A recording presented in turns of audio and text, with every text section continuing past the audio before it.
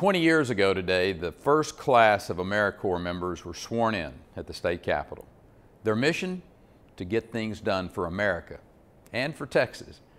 Since that day, AmeriCorps has built upon our state's long tradition of neighbor helping neighbor in our communities, mentoring our children so that they can stay on grade level, assisting in disaster relief, and helping young people achieve their dreams of going to college.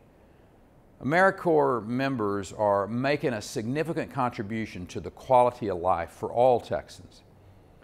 This also marks a milestone for our friends at the OneStar Foundation as they celebrate a decade of serving as Texas' first nonprofit state service commission, strengthening the nonprofit community through dedication, through flexibility and innovation.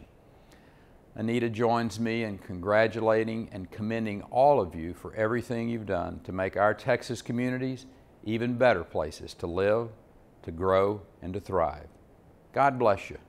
And through you, may He continue to bless the great state of Texas.